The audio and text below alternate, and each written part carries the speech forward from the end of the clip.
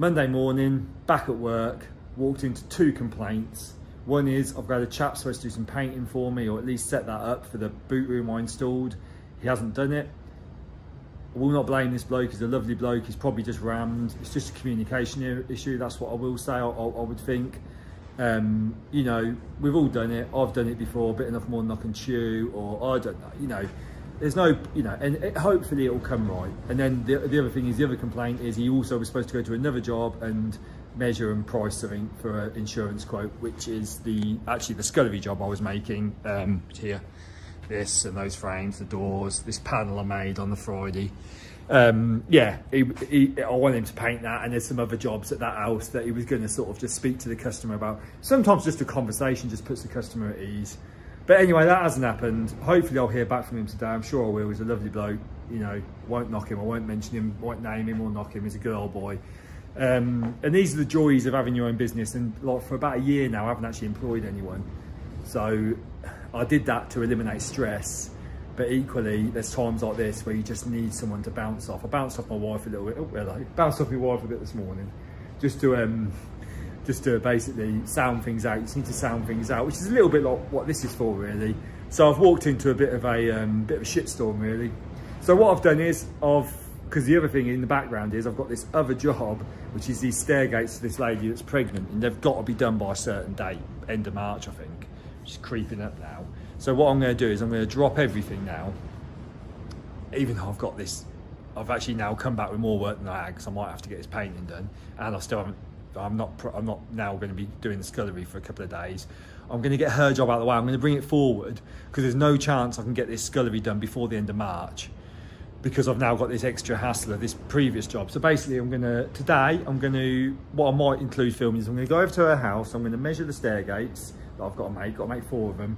Might hopefully try and include a bit of how I do that. Then I'm going to go pick up the wood, the timber for it, bring it back here, and then that's my day done. So tomorrow I can crack on with it. And I've just met up with my boot room customer and just explained to him, look, I'm very, very sorry. Hopefully I'll get this sorted for you. Worst case scenario, this is what I'm doing. I'm going to jump on another job, bring that forward, get that knocked off so I've got more attention span for you. Then I'm going to jump on your job. Very worst case scenario, it'll be me jumping on your job end of the week to paint it, and into next week, just getting that fully finished painted if my man can't come through. Okay, when I'm templating or measuring for a job, I like to take in with me a combi square, sharp pencil, laser level, a ruler, tape measure, and yeah, really I just like to document as much as I can on the job. And the board is great for that because you can just draw it on the board, and you sometimes draw it to scale. You'll see here as well, I'm just trying to sort of create basically a series of datum points. So I've marked that at 600 miller, and then this is the point really where the laser level just comes into its own. We're not bothered about lining it through, we just want to again use it as a datum point. So I'll measure low down, use the ruler for things like this because it's a bit more rigid. So I'm measuring at that 600 mil mark, and I'll record that. I'll measure low down and I'll record that, and these really are just arbitrary measurements, so I can then take back and work out what the angle is. And in this instance I'll actually draw it on there as well, and sort of highlight where I've measured and marked to, and I'll normally draw the laser line as a dotted line. See, we can also use this board as sort of a squaring to square off the post, and then I can actually use my laser level and parallel it with the combi square actually off the edge of the board, which I know is now square to the post and flush with the edge of the carpet on the nosing. And I'm basically using that to replicate where the stairgate's going to hit the plastered wall. In this instance that wall isn't too bad, it is a very old house, but sometimes the wall might have a bend or a curve in it, and you just want to know where that's striking. The laser line also highlights that. As soon as you shine a laser line on a bent object, it will look distorted. But in this instance, my primary goal here is actually I'm just trying to work out the exact height the stringer is off the stair where the stairgate is going to strike. So you see now I've got it completely parallel to the stairs. I can just fine tune that laser and then from this point in, I can measure off the nosing and basically record the height of that stringer, exactly where the stairgate's going to strike. So again, here we see that we're using the laser level on the other axis now, and I can just basically, measuring off the board, which is laying nice and flat on the floor, can just take an average of how far I think the step is. Yeah, like obviously you can use spirit levels for all of this, but the laser, or you can just, you know, almost fit in your pocket. And yeah, I just need to rinse and repeat that really on all 4 steps. Right, okay. Tuesday morning, good morning. Yeah, not in the best mood, to be honest with you, because I've still not resolved this paint issue. Basically, I've got a situation now where I've got a customer who's not very happy. I've got a bloke who who's going to do the painting. He also doesn't seem that happy. I don't really know what to say. I mean, basically, I've got a bloke who wants the work, wants to paint it, because he said yes. I've got a bloke who wants the painting doing, because it's all been built and he wanted it painting. And I've got the paint, just doesn't seem to be happening. Quickly show you. So I bought all the tulip wood yesterday. I then went home, I did these mock-ups, these sketches of just the overall size of each gate. And there's a frame allowance, you'll see here. I've put what I know the frame's going to be, because each frame's got to be scribed into the wall. I didn't draw the frame, and I didn't draw the slats for the stairgate either. If you imagine what a stairgate would look like. And that's just, you know, it's extra work, I don't need to do it. So here we've got the height of all the gates, and obviously each gate's got 2 styles, if you like, that give it its height. So it's 2, 4, 6, 8. So then I just get my cut list, I mark A, which is going to be the height, 900. Now they're oversized. If you look at this, they're 798, they're 900. We've done this in another video. So feel free to check out the other videos. I might even try and include a link, but basically you get a thing with a fitness and planning called Snipe. We're trying to eliminate that, and the easiest way to eliminate it is just to make everything a little bit longer. Also, at this stage, we've still got to square things, and we can't square off a rough board. So we just make everything a little bit longer. It just makes our life a little bit easier. But then you've also got to err on the side of waste. You don't want to make everything 200 mil longer, and then you're left with a bit at the end of the board you can't use. So that's the process of this, really. Right, I've laid everything out. Now I already knew that I was going to put 7 bars in, 7 spindles you can call them. If you go to week 2's video, I think it's 2 or 3, then you'll see how I set out spindles for a staircase. This is very similar. The only difference being that we're not cutting a spacer block. I'm going to domino all this now, domino all to do all the loose mortises with a domino machine. I'll probably put 2 big dominoes in there, and then just 1 medium, like a 5x30 in each of those. And then this piece here, I shall domino this to the top. And the reason I've done this little extra piece is because it will help over time keep the door sort of straight, and it will stop us looking at the end grain on the top of the door, because we're going to be looking down on this door all the time because it's a stairgate. You know, I've put a chamfered detail on it. I thought that might make a nice little detail, and it will obviously make it stronger.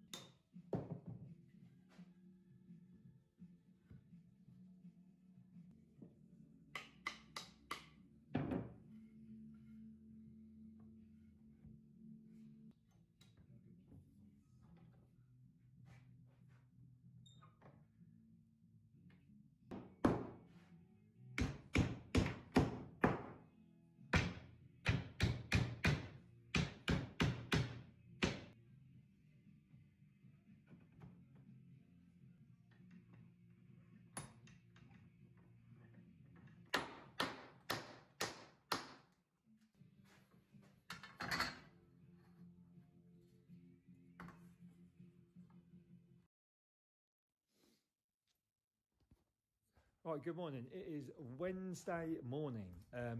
Well, it's actually Wednesday at about 11:30 to be honest with you, because what's happened is interestingly enough, primary school, 7 times table, that was my thing. I soon worked out that if I learned a really hard times table as quick as I could, I'd get left alone. And basically that hasn't transpired into my adult life because, as you can see, I've got these gates here which I made yesterday. You saw me putting those together. Now look, we've got 7 slats on each one. We've got 4 gates. Quick maths, 4 times 7, 28. Except yesterday I only made 21. So as I was gluing them up, I was looking at the pile thinking, that's going down quick. Why have I only got 21? I've obviously done 3 times 7. I don't know what I've done.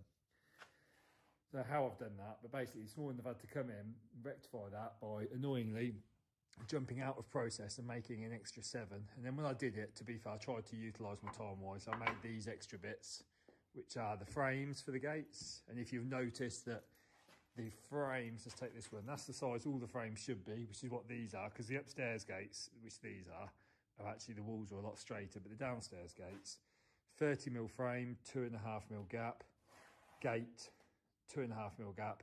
Then I've got a 55mm frame, just purely because the wall is 25mm out of level. So the 30mm will be standard. So at one point it will hit 30mm, but then it will run out to 55. So it's a question of now, what do I do? Well, I've got to paint them. I can't really do that yet because I've got to let the glue go off, sand them and whatnot. And also, I've done multiple jobs for this customer, and I she did text me the paint colour, and I just thought, I've probably got that left over. I've not really, looked. And I was sure I did because I've done that paint colour, but actually I haven't done that paint colour for her, so I don't have that paint. It's just everything she picks is Farrow Ball, but all the other stuff I've done for her has been in different colours. This is obviously something she's done in woodworking, the paint is done on a house. But anyway, so I've got to pick up the paint, long and short of it. Well, actually the long of it in that case. So I've got to pick up the paint. Don't know if you remember, week 8 was where I left off on this project, the scullery project. So I've got this here. This is going to be they're dummy panels, and that's a secret drawer in there. And then I'm going to actually have drawers there and there. And actually, wait, they're here, look. And then these, I don't know if they're cut to size actually, but yeah, they go in there. So I've got to basically, my next job is to figure out,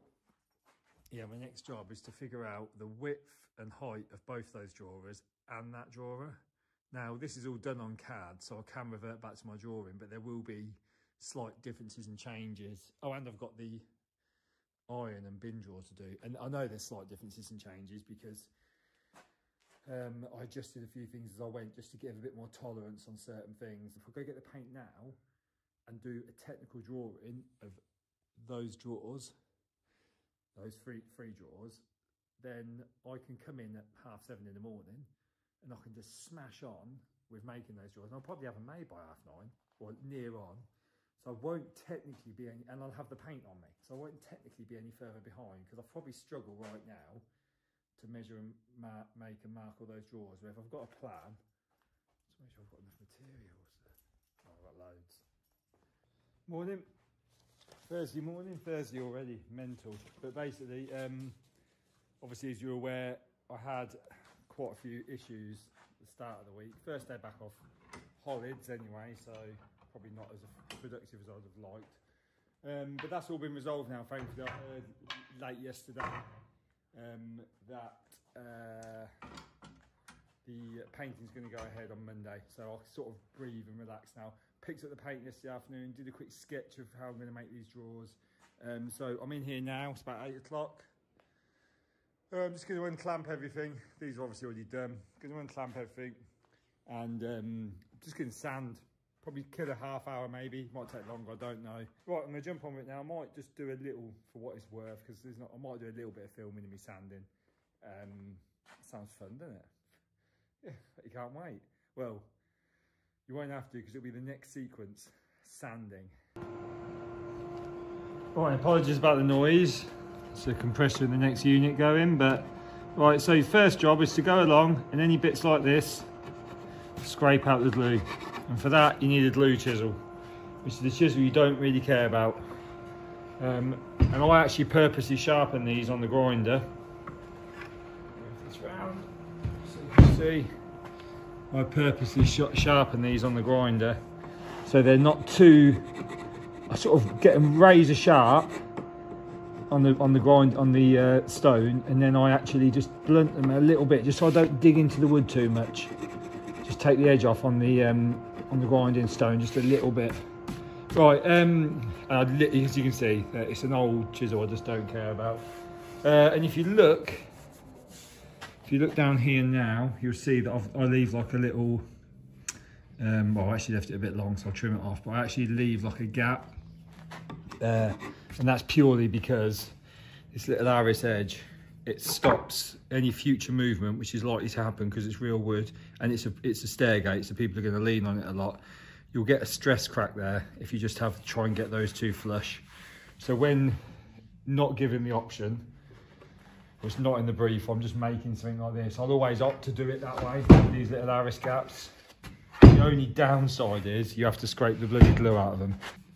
Now it's always best, again, take your good glue chisel and you'll see it's just sharp enough to get that off without gouging the wood. Basically sort of scraper sharp, I guess, would be the thing, just a little bit above scraper sharp.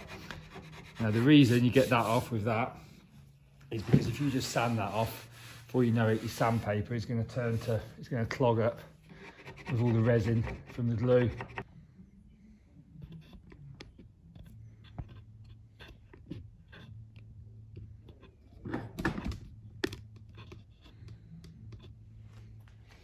Right, this one's a good example of how much well you can pick that up. You can see this little gap here. Little gap in the, I don't know what that is. Could just be just how it's cut. There's a couple actually on the odd one. You know what I mean? So they are literally 1/4 of a mil maybe. That's really what you're aiming for. I mean, this is probably the best example of the worst one. But if you look at that, this is one that I smeared the glue, I wiped the glue off. So you could be mistaken for thinking there's no glue there. But if you just go like this, you're actually surprised. You scrape a little bit off, just because you've smeared it into the grain when you've done that. Now on tulip wood, which is really close grain, that doesn't really matter, because it will still paint the same. But if that was oak and you smeared it over, when you painted it, you'd have a texture difference. So that's sometimes why I don't like wiping it off too early. So I like to treat my sanding like you treat your painting. If you've ever done your painting, you know what you want to do, you're cutting in first. So I tend to get on all the edges when I'm sanding first. And I'll do the big bits at the end. Because you can see, if you just do all the big bits, you don't know then. Like if you do all the big bits first, the problem you have is when you go to do the edges, you might then re-scratch or go over the bits you've done the big bits with, because you're more likely to struggle when you're doing edges. And that's why when you cut in, when you're painting, you want to cut in first, because then you can go up, glide over, you're cutting in any small brush marks or anything you've created.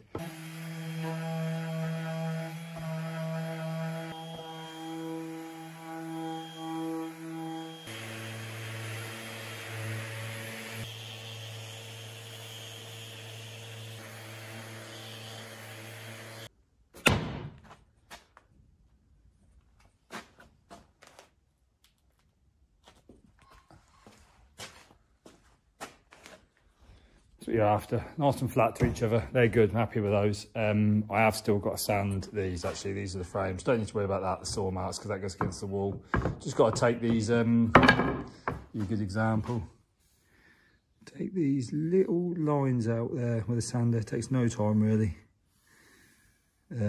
Yeah, this is what I've done and all of that. Right. Okay. So the eagle-eyed among you will have noticed that if I'd had a drum sander or an auto feed on a sander, just to pass them small pieces through before I assemble, would have made that a lot quicker, because although I still need to do a final sand and de-snot, at least everything would be more or less finished as it goes together. That is something I want to do. So they're all prepped. Got to do a bit of sand on those. Paint room, they'll be done in an hour. That has actually taken about an hour and a half to sand all that, to be fair. It just soon adds up, you know, de-snotting and whatnot. Filming this, that's 4 or 5 minutes.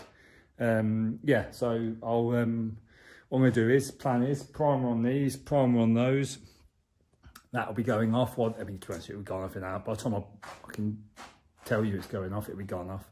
I'll be down there, I'll start making other little bits. I'll go up, I'll denib, I'll get a coat of Farrow and ball on, and then I might make the drawers and go back up and get 2 coats on. Then that's done, and I've made the drawers, but that'll be possibly a tall order, I don't know. Right, I see how, you know, it's the in-betweens, isn't it? But that's the point of having the paint room. I don't necessarily have to spend all day getting that prepped and painted. And if I do, it's not working. If all I'm doing, say, is painting, having a paint room is not working, because that needs to be go up and do half hour here and there. Because really, half hour to spray it at the very most. And if you think about hand painting that, well, that's 2 or 3 hours, isn't it? Right, anyway. Okay, right, and yeah, all done. I've cut all my drawers. The stairgates are drying in the paint room. That's all been painted. So I'll just show you now. 1 drawer, 2 drawer, 3 drawer, 4 drawer. That's a bit special. I might show you that one actually when it's gone together. Yeah, so basically, I'll glue this back edge. So when I slide the panel in, that then is held in there. I've stopped gluing these sides. There's no need. I've got dominoes in there. I've got, sorry about that, I've got pocket screws. You know, all of the weight is then transferred into these edges with the screws and the domino dowels onto a solid drawer front, which hides all of that. Like, that's more than strong enough. And what I've noticed is, see now, because I don't glue them, and it's actually not that common that you do glue them. A lot of people leave them floating because they're all engineered out of one board, one product. Gluing them is not a problem because they'll all should, you know, expand and contract at the same rate. So what that means is I can now sand. I can sand every component, and then I can assemble, and any glue spill out will simply be down the back where the rebate of the drawer in it goes. So you'll never see it. And what I was doing before was I was gluing everything. Now I was having to get in there and scrape it out. It's like when you do a dovetail drawer. Really, you have to mask and tape up all on the insides of the drawers and stuff. And it just becomes a lot of work. So, and then I'll jump on and do the rest of the painting, and I'll be away for the day. Not a bad day, really. So I like days like this because I've ticked off a couple of jobs, and it's not been hard work. I know I had a short day yesterday, I had a short day Monday, but yeah, it's always prep. It's all prep, you see. Right, I'll speak to you in a little bit when I glue all this together. Right.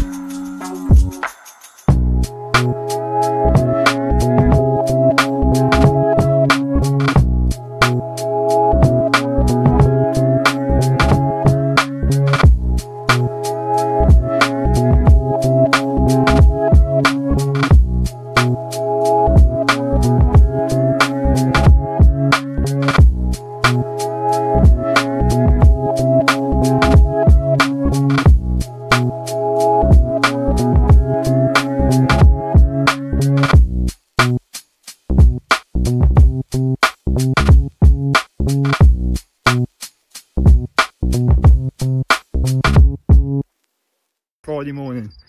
It's not sunny, but I can feel the warmth.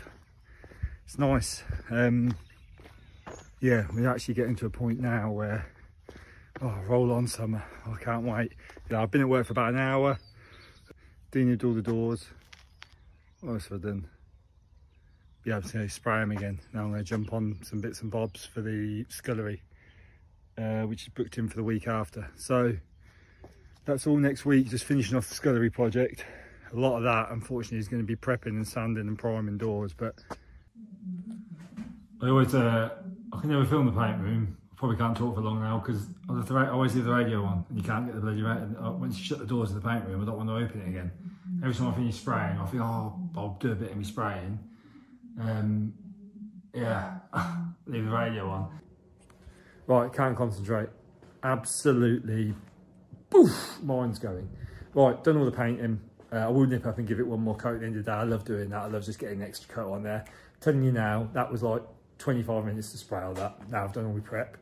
Anyway, I can't concentrate because I've got this. I don't know how many times I've gone on about this. I'm sick of going on about it. I've got it all up here as well. Basically, long and short of it is, at some point in this little room here, I'm going to put a little press for my kids to bring that wheel out, and they're going to make briquettes, fire briquettes for all this sawdust. I'm going to use coffee grounds, leftover water, leftover coffee grounds, water, bit of newspaper, bit of sawdust. Basically, they'll have masks on, they do it all properly. We're going to put shelves there, they're going to stack them so they dry in the summer, sell them in the winter. Pocket money for them. It's everywhere. I've got a whole empty skip, so I could now lose the rest of the day tidying up. But what I'm going to do is I'm actually going to bring the kids in tomorrow, not my eldest, because he'll be floating around the village. I think he's going to a mate's house, so he'll just, you know, I'll just bring me middle, my youngest in. They're going to bag all that up, and they're going to put it all up. I mean, no, they're not. I won't get them up there. I'm going to bag it all up, and I'm going to store it up there. They're not going to get on that in the next few weeks, so I can't keep looking at it. I don't know what I was thinking. Long-term plan obviously is moving all this around. That's not going to happen this weekend because I'm probably only going to get 3 or 4 hours on it because I've got to sort out Mother's Day as well. But basically, kids are going to come in, work on that. Today, I am now going to sort these drawers out. I've got to lip these. These are the ones I made yesterday. This is a tool cupboard for the scullery, which is the project I'm now going back on now I've done that painting. This needs dominoing. And it also needs the shelf pinholes putting in. So I'm going to lay that out on the bench, butterfly style, like I did the drawers yesterday. Might include you in that, just show you exactly how I do it, or just do a video of it, just so you know, got the measuring and marking out and whatnot. And then I might then, I've got a few little things I can do actually, just like knock off the job, that, you know, like this sort of things. And then at the end of the day, I'll leave myself an hour just in case. And I'll go upstairs and do the rest of the painting. But yeah, I feel positive now. I've just aired my plan. That's going to happen. I'm sure my kids are going to feel about it. But my eldest has got a flat tyre. He's like 11 years old. He's got a flat tyre. And it's been 2 weeks now. I still haven't fixed it. So he's walking to school. I feel terrible. And I woke up this morning and thought, I had an ME Racer when I was 11 years old. And I'm sure as fuck I was fixing my own flat tyres. That's something he's doing this weekend as well, learning how to fix a flat tyre. So I better take my spanners home. Anyway, looking off on one again. Right.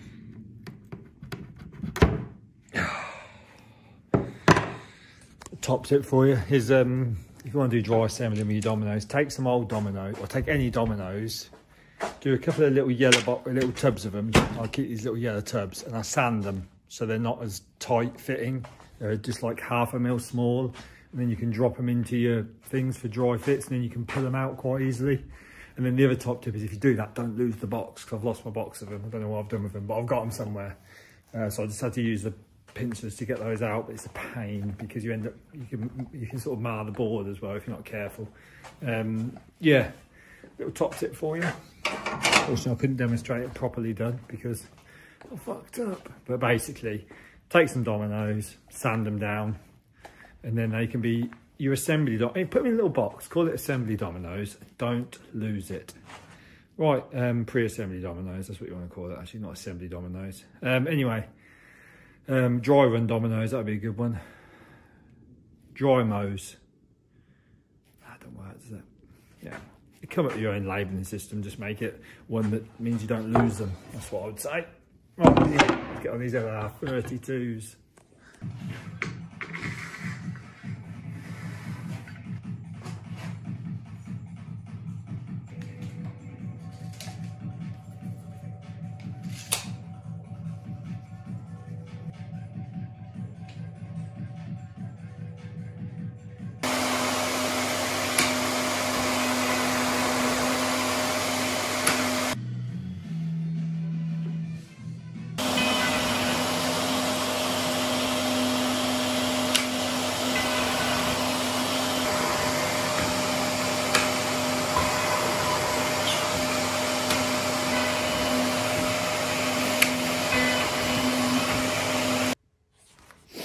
Right, yeah, I just thought I'd include that. That was about, let me just check. Yeah, 10, 12 minutes. That was a footage. So what I'm sort of reviewing and demonstrating here is the Festool LR32 system. Ignore all of that there. It's on the bench. So that's going to be how it's that's going to be how it's going. There's going to be a drawer there with a lift up lid, and it's going to have to start going around the corner. What I'm going to do is I'm going to cut this in there now, leave it to go off over the weekend, then I'm going to get the track saw on it, or I could put it on the panel saw actually, but yeah, basically I'm going to cut that at 22.5 degrees and then glue another one on, and then another one, so it starts to go around the corner softly.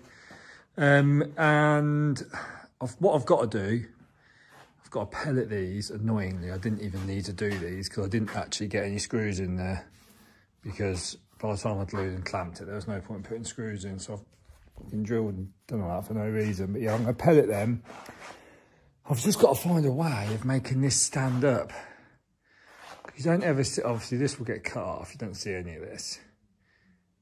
You don't actually see this because it's inside. So what I need to do is make it sort of like more solid on the job. So I guess, thinking about it, because I've made the drawer the right size for this, I could just put solid cheeks on here. I could domino and screw some solid cheeks into the back. And then my drawer, that'll give something for my drawer to fix to. Then when you lift up the lid, that'll have a side. Put another solid bit here. But if I leave them all long and don't actually, if I leave them all big and don't connect them, just do a dry run, and when I get to site, I could scribe them into the walls.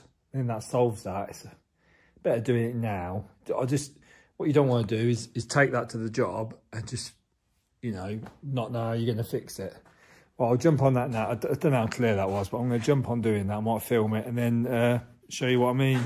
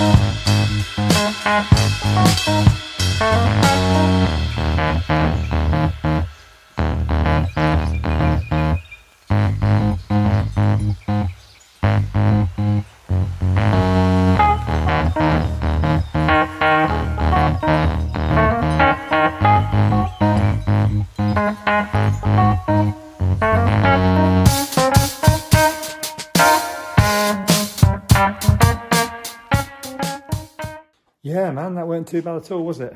You know, smashed that out really. That it just makes my life so much easier. You know, I'm actually sort of a little bit excited now about fitting some of this, because what I've got here is I've got a little box, a little tunnel, which will house that drawer. I'll screw it all when I'm on the job, because I've just done a dry run just to make sure it works. So I need to take it apart sometime next week, edge band that.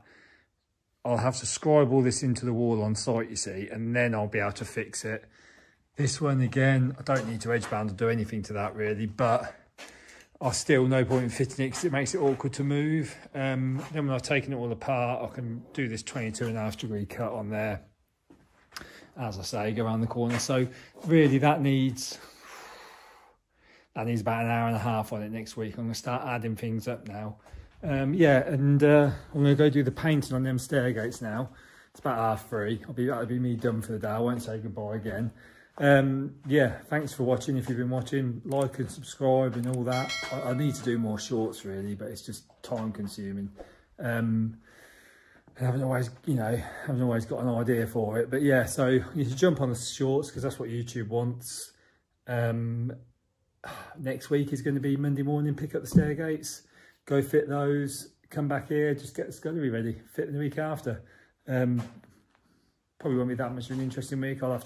Might start trying to plan these videos out a little bit more, or obviously I'm not really getting that many people watching them, so not that many people are telling me what they want, but also it's not up to you to tell me what you want. It's up to me. I'll just do what I've got to do, and but if you've got any ideas, just put them in the comments. I've got time sometimes just to run the odd little bit out, or if you want me to focus a little bit more on one thing. Right, have a good weekend. See you later.